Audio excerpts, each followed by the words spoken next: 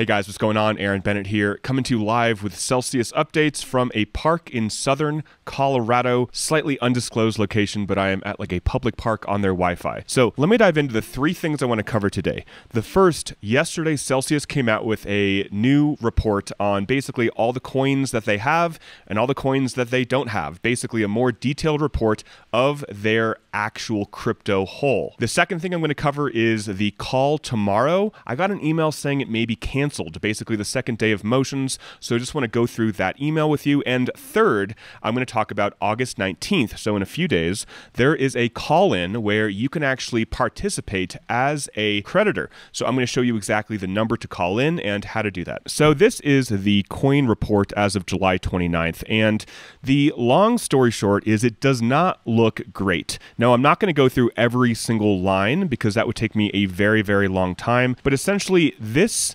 page right here shows their monthly cash flow forecast, and essentially by October they are not going to have any more money to run their expenses. Basically, they are still paying people payroll, hosting, other operational expenses. They have capital expenditures, restructuring activities, and their liquidity, their cash liquidity, is going to be in the negative within a few months. So what this means is that there needs to be a better plan, probably a plan that Celsius is not going to bring forth. Possibly the UCC and the lawyers are going to have to figure out a way to fix this, right? I mean, this is just showing you that they're not going to have enough money to continue to do what they're doing within the next few months. And this is the coin report. So again, not going to go through everything, but it shows Bitcoin, wrapped Bitcoin, ETH, staked ETH, USDC, Cell, and other coins. It basically shows their liabilities in the millions of dollars, and then it shows their assets. So essentially here, their assets for Bitcoin, 348 million,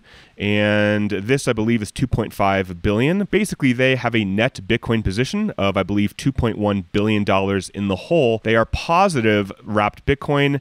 They also have a hole for their ETH and USDC. They have a hole as well in the negative. And essentially, their hole as of this total is around $2.8 billion. Let's just say a $3 billion hole. So on the whole, this doesn't look good. And essentially, we can't really do anything with this information. This is just basically what they gave us. Now, it's very important to note, this report includes all coin assets and liabilities held by the Celsius Group.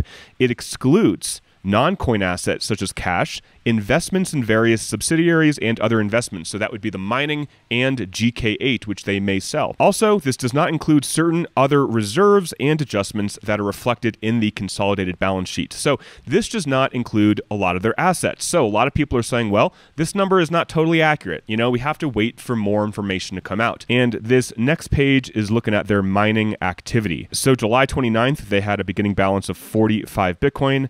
They mined 432, and then they sold 128, so they had an ending balance of just 348 Bitcoin. And this is approximately 58,000 rigs deployed. So taking a look at what David Adler said about this entire spreadsheet is this budget is insane.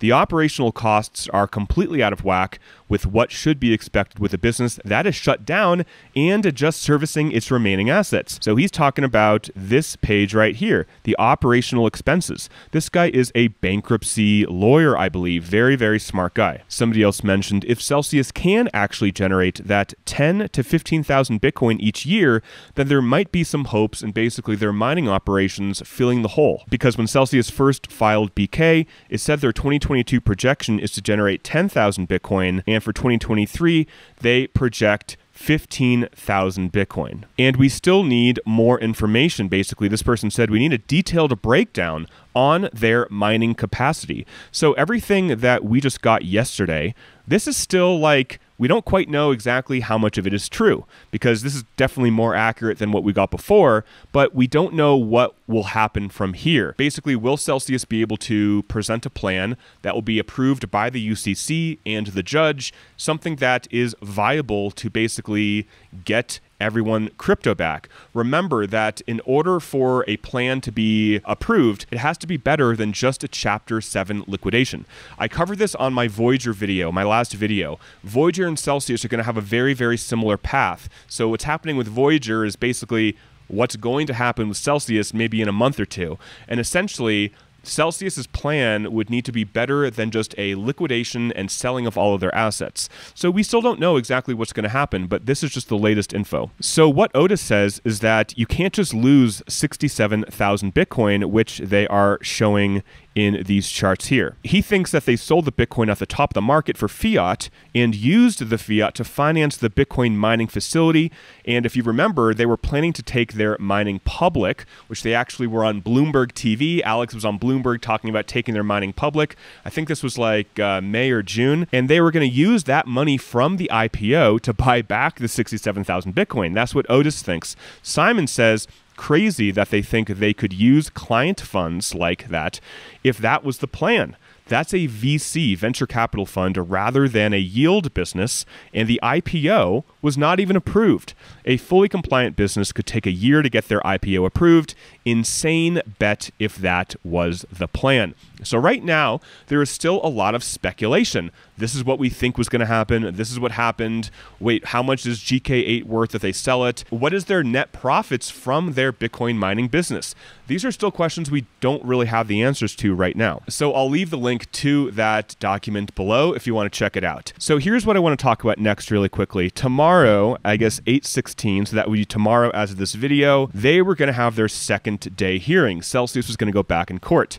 And I actually subscribed, like you could as well, if you want to hear it live on Zoom. So I got this information, and then like an hour or two later, I got one that said canceled. So I don't quite know if they are going to actually go to court tomorrow. So if they are, I will definitely cover it. If not, I will definitely let you know when the next big update is. And the last thing I want to cover is right here. So this came in today. It says instructions for telephonic section 341 meeting of creditors. This is for you and I to call in. It is August 19th at 9 a.m. Eastern Time. The meeting will be conducted by telephone conference. So here's the information to call in, and I will leave this information in the description below.